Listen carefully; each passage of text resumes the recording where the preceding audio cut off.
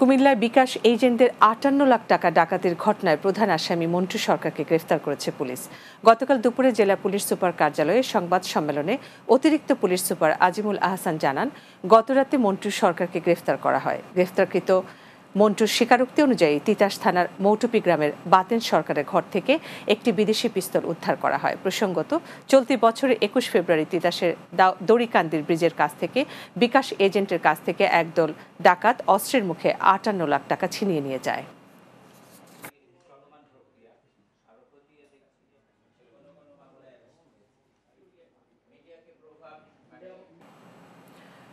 গ্যাসের দাম বাড়ানোর প্রতিবাদে রাজধানীর মতো দেশের অন্যত্র পালিত হয়েছে বাম গণতান্ত্রিক জোটের ডাকা আধাবেলা হরতাল।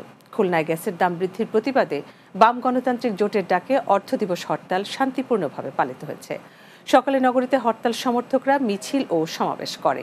অন্যদিকে একই দাবিতে এবং জনদুর্ভোগের বাজেটের প্রতিবাদে বগুড়ায় বাম গণতান্ত্রিক জোটের ডাকা অর্থ দিবস হরতাল পালিত হয়েছে।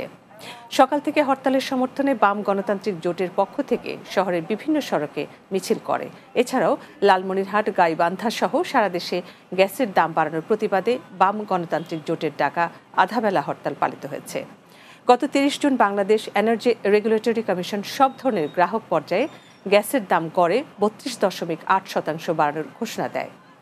এর পরপরই হরতালের ডাক দেয় বাম গণতান্ত্রিক জোট। বর্ধিত এই গ্যাসের দাম ১ জুলাই থেকে কার্যকর হয়েছে।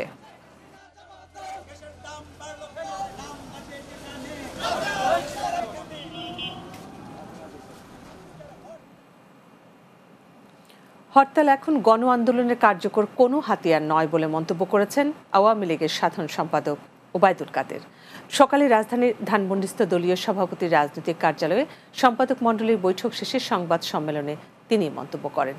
এ সময় তিনি আরও বলেন, যৌক্তিক কারণে গ্যাসের দাম বাড়ানো হয়েছে, তাই দেশের জনগণ আর কখনো হরতালের মতো সহিংসতার পথকে মেনে নেবে না। এখন যারা হরতাল করছে তারা জনগণ থেকে বিচ্ছিন্ন হয়ে যাবে বলেও জানান আওয়ামী লীগের সাধারণ সম্পাদক।